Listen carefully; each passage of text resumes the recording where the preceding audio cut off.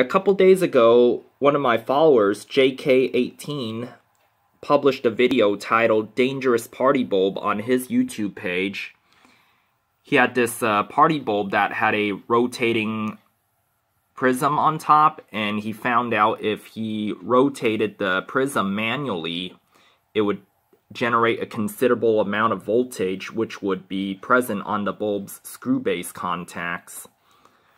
Anyway, I remember I happened to have this turntable motor out of a microwave oven that I took apart, and it's rated at 120 volts, 50 or 60 hertz, 2.5 RPMs. I think that's at 50 hertz, 3 RPMs at 60 hertz.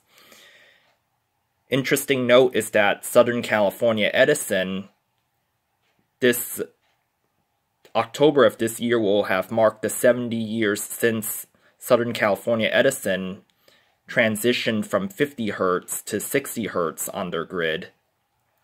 I'll do another video on that later.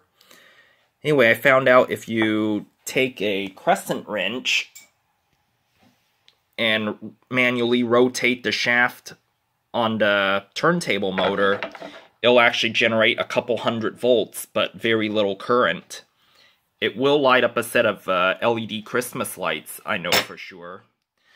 So, let's try it out.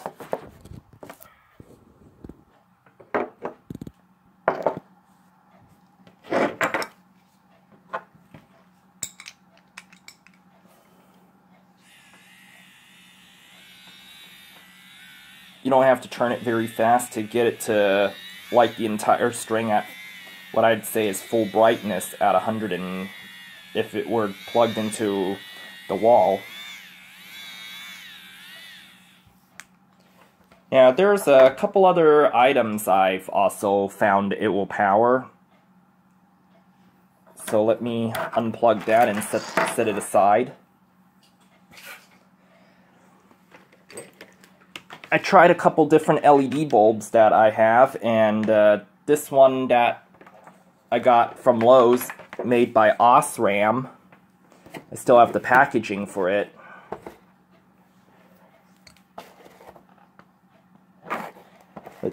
Let's see, Osram 8.5 watt LED A19, 27 Kelvin color temperature.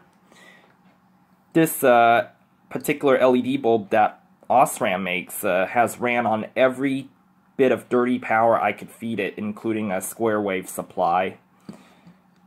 And I found it will also light up on that. Not at full brightness, but I guess it would be good enough for emergency lighting.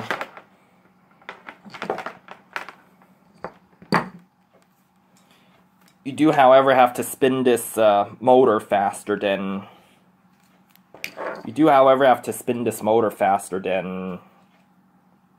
on the Christmas lights to get it to light up.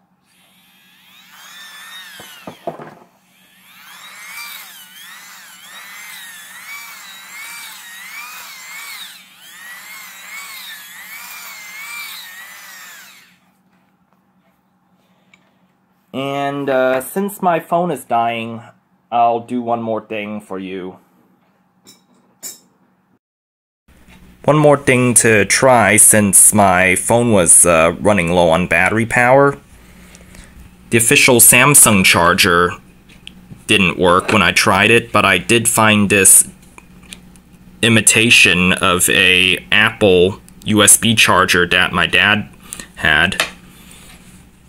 I got it hooked up, and I know that one works, so let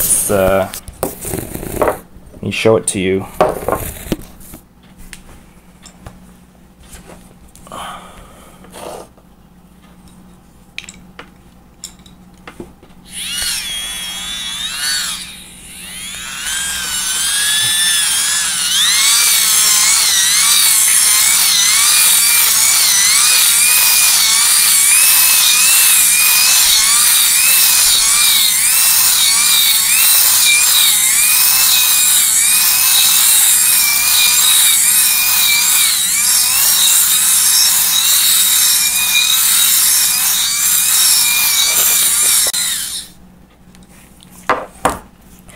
So I guess you could also charge a phone with it, provided you have a USB charger that will accept that type of power.